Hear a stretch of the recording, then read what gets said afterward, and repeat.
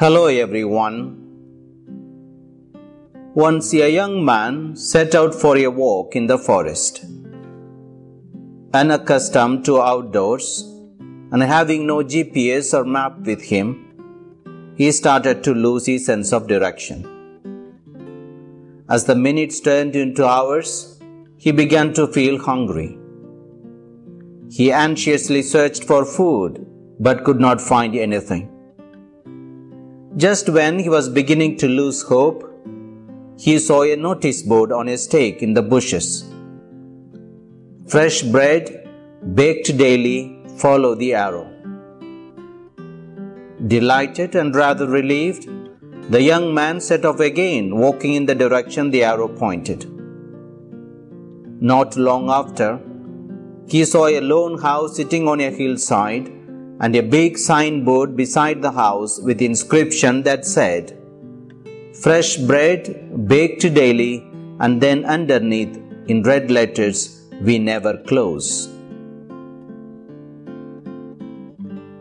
Feeling hungrier than ever, the young man knocked on the door. Sure enough, the door swung open, and he was greeted by an elderly woman. No sooner had the man said, "I saw your signs," than the woman, with a proud smile on her face, said, "Yes, aren't they good signs?" "Well, ma'am, can I buy some bread?" the young man continued. "No, there is no bread," replied the woman. But the sign," the man protested. "We only make signboards, not bread," said the woman. Feeling incredulous and disheartened, the young man said, "I have never heard anything so ridiculous in all my life. A sign promising bread, but then no bread?" And that said, he was walking away. Just then the woman said to him, "You don't have to go away, young man. My husband and I will be delighted to share a meal with you." Friends, this is only a story. Yet it stands as a reminder that if we live more authentic, meaningful, and purposeful Christian lives, our hope in Jesus Christ will not disappoint us, deceive us, or delude us in the end. That is to say, every promised blessing, including the heavenly feast with the Lord Jesus Christ, can be ours if we keep our focus on Jesus and His directives despite all the distractions of life. However, fear is an obstacle to living such a life, and it has been present in human beings since the beginning of time. Friends, knowing that the Israelites were full of fear, God told them numerous times through His chosen servants, the prophets, not to fear in spite of overwhelming challenges or dangers, and instead to put their confidence and trust in Him all the time. Moreover, God had promised through the prophet Isaiah to send a miraculous child, Emmanuel, which in Hebrew means God is with us. Friends, throughout His public ministry on earth, Jesus spent a great deal of time trying to point out to people that He is truly Emmanuel, the promised one, and that all the miracles and wonders which He was doing in their midst were in fact signs of God's presence. Yet, lots of people, including the 12 disciples who lived and walked with Jesus, heard His teaching and saw His miracles, but still found it hard to have total faith in Him. Friends, the Bible indicates that fear rather than doubt is the reason for lack of faith. The disciples did believe in the existence of God and in Christ. Otherwise, they would not have so easily left behind all to follow Him. But they were often anxious and afraid. They feared storms, ridicule, shame, persecution, suffering, and the future. and Jesus responded by rebuking them for their fear and lack of faith in Him, and at the same time reassuring them of His presence with them always. He told them that they are more precious than sparrows, and even the hairs of their head are all numbered. Therefore, they should not have to worry about their life and their essential needs in life, such as food, drink, and clothing. Furthermore, we read last week that Jesus warned His disciples about hoarding. After telling them the parable of the rich fool who was greedily storing up earthly possessions, but unaware of his impending death that very night, Jesus encouraged them to detach themselves from self-centered desire for material possessions of this transient world and to store up instead treasures in heaven that will last forever. Friends, in today's Gospel, Jesus further illustrates the meaning of faith. He begins His teaching by calling His disciples little flock to show how dear they were to Him and to God, and then tells them not to be afraid. They have no reason to fear, because as their good shepherd, He is near them. Moreover, to prove once and for all His abundant love, God the Father wants with great delight to give them the kingdom. Friends, here the kingdom refers not to the earthly kingdom which comes with worldly power, wealth and prestige, but the heavenly kingdom, God's kingdom. St. Paul says, God's kingdom is not a matter of what we eat or drink, but of living a life of righteousness and peace and joy in the Holy Spirit. But to receive God's kingdom, they must give away their money and possessions to those in need and depend on God for their security. Friends, knowing well beforehand that this demand would certainly cause some anxiety and fear in the hearts of the disciples, Jesus had begun His teaching saying, "Little flock, do not be afraid." Jesus then further explains how setting their heart on worldliness could distract them from pursuing God's kingdom. He said, "Where your treasure is, there also will your heart be."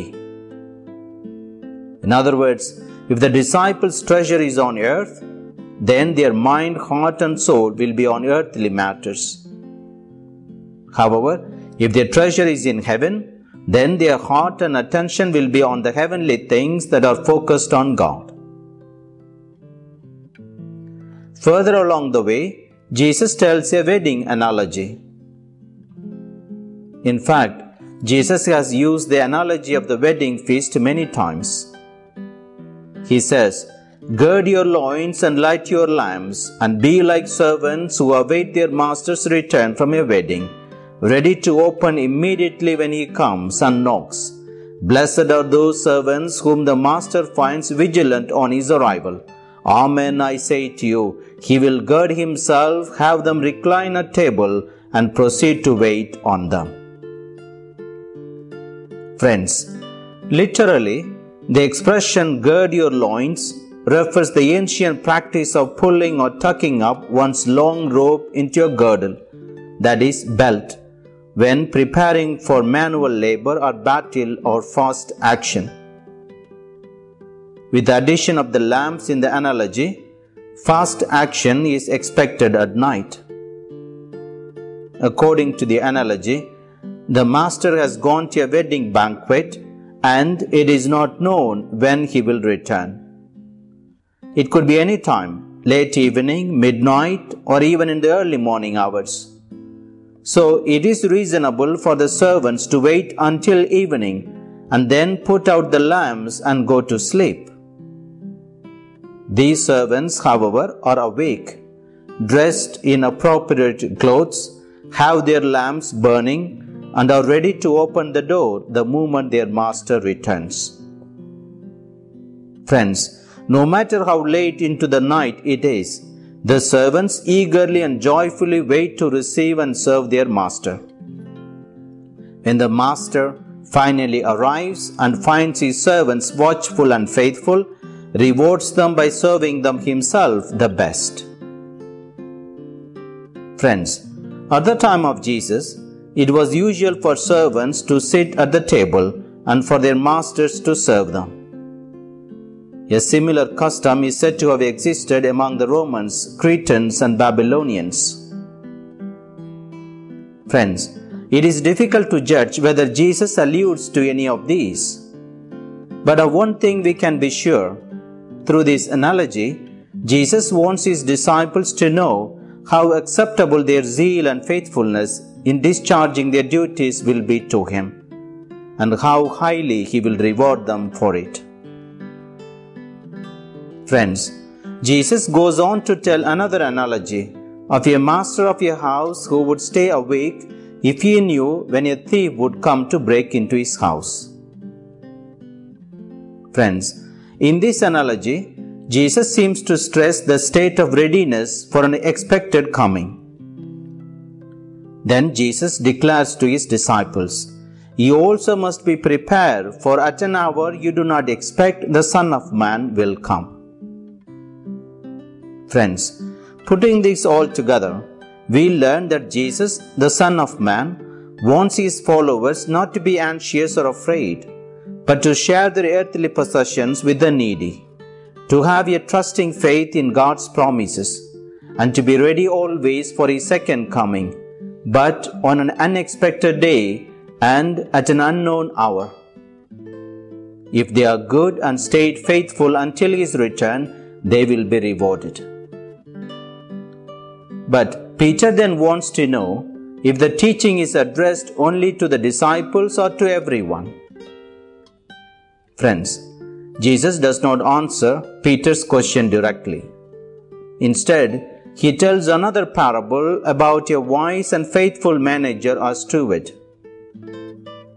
The master, before leaving for his journey, places his most trustworthy servant over all the others. He must supervise their work and provide for their needs in the absence of his master. The manager is blessed when his master returns and discovers him faithful in his work. The master will graciously reward him with promotion. If, however, because of the master's delay, the manager mistreats those under him and misuses the master's goods to satiate his own greed, the master who comes unexpectedly and finds the servant in the midst of his mischief will punish him severely and put him among those undeserving of trust. Even more so, the manager who knows his master's plan but does not prepare himself for his master's return and does not do what is expected of him will be more severely punished. Friends, this contrasts with the servant who knew what was expected from him but failed to do it. His punishment would be less severe. Friends, Jesus concludes his teaching by saying, "Much will be required of the person entrusted with much, and still more demanded of the person entrusted with more." Friends, the servants in the first parable refers to Jesus' contemporaries who were called to a special life of holiness and were given laws to help them love God with all their hearts and minds and to prepare for the coming of the master of the house, that is, the Messiah, who had in fact already come among them in the person of Jesus. He kept knocking at the doors of their hearts through prophets, such as John the Baptist. But their preoccupation with ritual questions and political matters led them to ignore John's message and to reject the one pointed to as the Lamb of God, who takes away the sin of the world. Friends, Jesus did not want his disciples to be blind, obstinate, and ignorant of his return like the others. He rather wanted them as watchful servants to be ready for his return at any time and to receive their eternal rewards. And at the same time, He also reminded them that they were also stewards who were entrusted with the good news of God's great gift of salvation. Since they had a greater responsibility, Jesus warned them that they would be held more accountable and be judged more severely than others. Friends, what is the message for us? 1. The disciples, who were once so cowardly and afraid, became bold after the resurrection of our Lord Jesus Christ. Believing in His promises, they joyfully pledged themselves to Him and literally sold all their property and possessions and shared the money with those in need, and thereafter took the gospel to the ends of the earth. They spent their time doing God's work and seeking His kingdom till the end. Friends, like the apostles, we all fear a variety of things in life, such as job loss, heights, bugs, public speaking, flying, separation, loneliness, sicknesses, death, and so on. Friends, a certain amount of fear is normal and human. But oftentimes in our life, fears become, as Thomas Aquinas puts it, disordered, that is, excessive. Friends, excessive fear can affect not only our physical and mental health, but also moral life. It can cause our scope of vision to narrow, can keep us from doing what we need to do, and can drain joy out of life. Friends, in his best-known work, the Summa Theologica, Aquinas writes, "Fear is such a powerful emotion for humans that when we allow it to take over us, it drives compassion right out of our hearts." Indeed, friends, fear causes us to focus on ourselves and to disconnect from others, and it hinders the spirit of generosity. As Christians, we should not hold on to material things for fear of lack of safety and certainty, but rather take courage to share them generously with our needy neighbors. And at the same time, we must respond to fear with hope and confidence in the Heavenly Father, who promises to give us the means of life and to enable us to experience a little of heaven while here on earth, and in due time to behold Him in His kingdom. 2. Friends, as servants of the Lord, both the church and the Christian pastors must never lose sight of our responsibilities, particularly our primary task of preaching and teaching God's Word, telling people simply and clearly who God is and what He has done through His Son Jesus Christ for us and all mankind. Friends, if we fail to carry out what God has entrusted to us or squander the Christian discipleship along with all of God's other gifts, rather than putting it to good use for the salvation of others, we will be judged severely and will be eternally separated from Him. However, if we, the ministers of the church, fall into idleness or are distracted by the worldly cares and as a result fail to discern or ignore the signs of the times to feed the people and to nourish them through the means of preaching, teaching and disciplining, we will be judged more severely than those servants, though wicked, do not know and are unfaithful in their work. 3. Friends, God has given each one of us unique abilities, talents, wealth, knowledge, time, and spiritual gifts, such as encouragement or teaching, and expects us to manage them wisely and unselfishly, to use them well, to glorify God and benefit others. Friends, when we use whatever gift we have received from God in this way, we will be like His good servants and faithful stewards. 4. Friends, we are God's servants waiting for the return of our Master and our Lord Jesus Christ, not knowing when He will return. Meanwhile, Let us do diligently, consistently, and faithfully what He wants us to do on this earth. When He comes back and finds us faithful, He will surely reward us. Amen. God bless you.